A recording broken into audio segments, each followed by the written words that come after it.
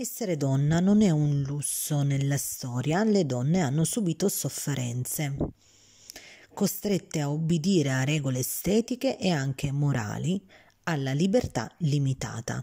Non vivono bene tra tante difficoltà.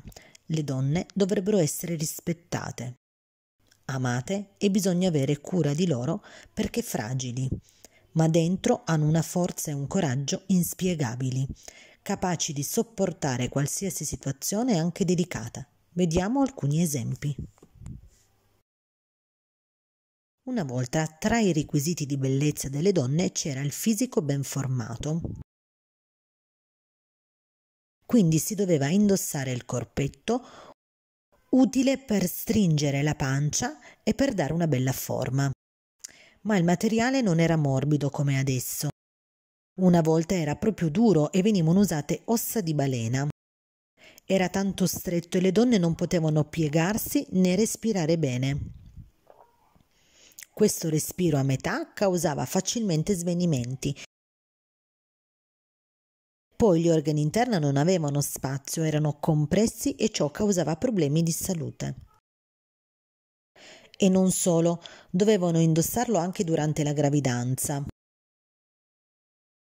Con il torace stretto il bambino non cresceva bene e anche la madre poteva risentirne.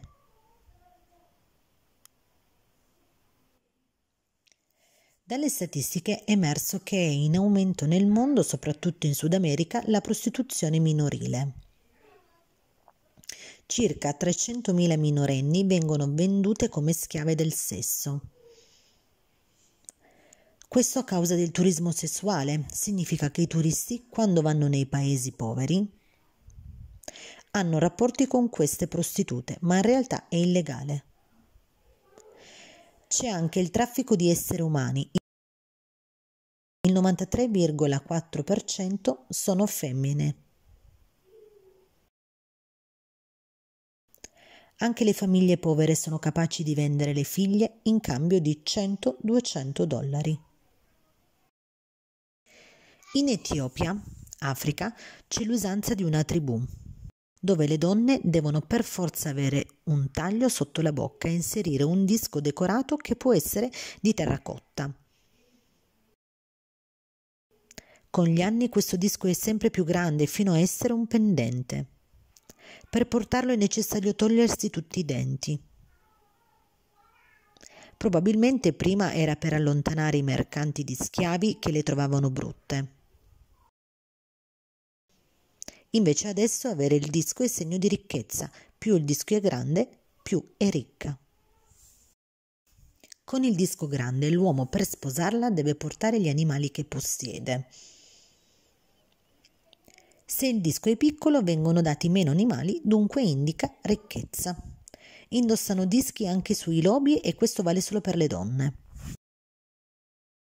Il matrimonio è un momento bellissimo, ma non per tutte. Ad esempio, ancora oggi nel mondo ci sono le spose bambine, cioè bambine o adolescenti minorenni costrette a sposarsi con un uomo molto più grande.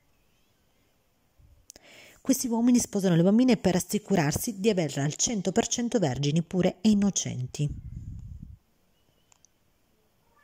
Nel mondo quante spose bambine ci sono? Circa 15 milioni. Sono costrette a sposarsi anche all'età di 10 anni.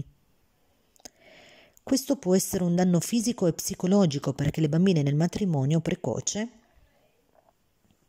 sono costrette ad abbandonare la scuola e alla mancanza di istruzione.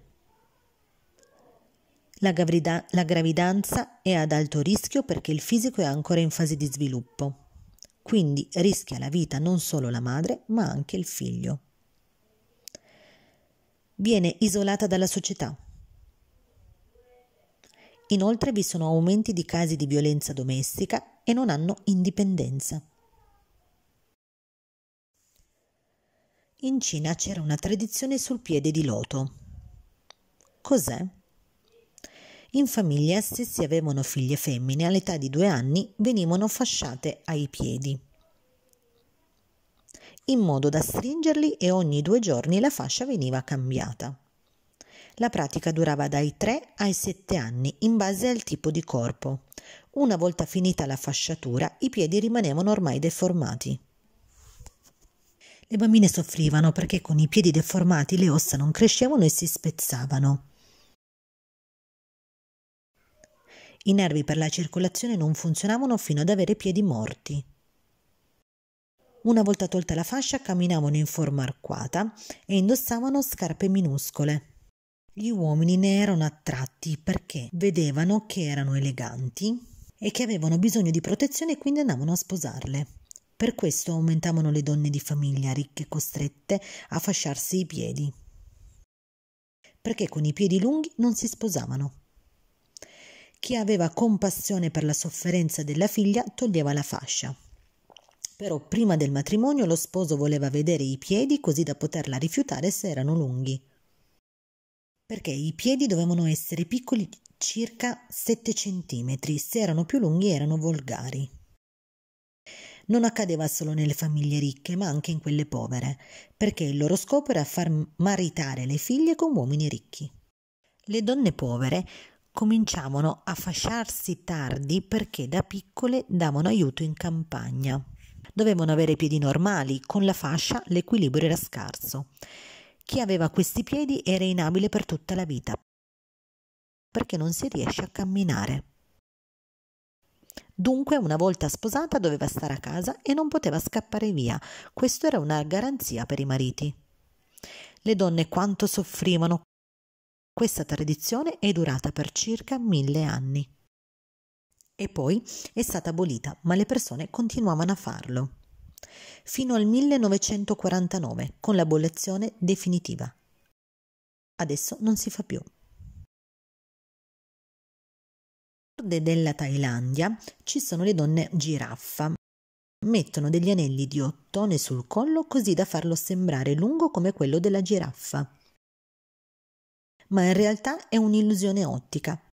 Però mettere gli anelli schiaccia le clavicole, perché sono pesanti e possono pesare in totale circa 20 kg. Si mettono dall'età tenera di 5 anni fino a 21 anni. Ne viene aggiunto uno ogni anno.